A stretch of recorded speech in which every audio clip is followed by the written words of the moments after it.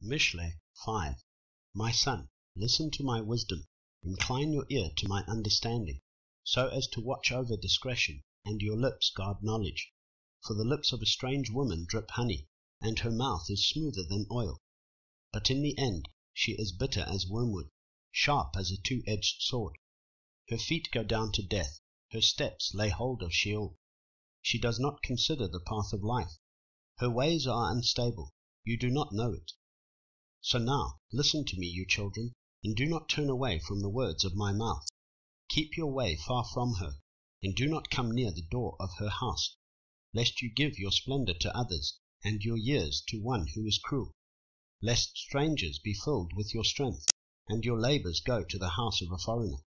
Then you shall howl in your latter end, when your flesh and your body are consumed, and shall say, How I have hated discipline, and my heart has despised reproof.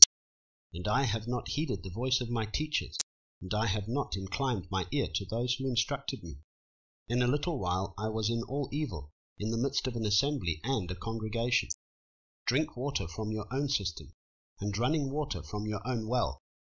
Should your springs be scattered abroad, rivers of water in the streets, let them be only your own, and not for strangers with you. Let your fountain be blessed, and rejoice with the wife of your youth, a loving deer and a pleasant doe. Let her nipples satisfy you at all times, and be captivated by her love always.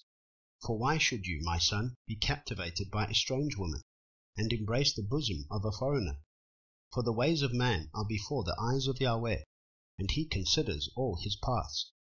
The wrong one is entrapped in his own crookednesses, and he is caught in the cords of his sin.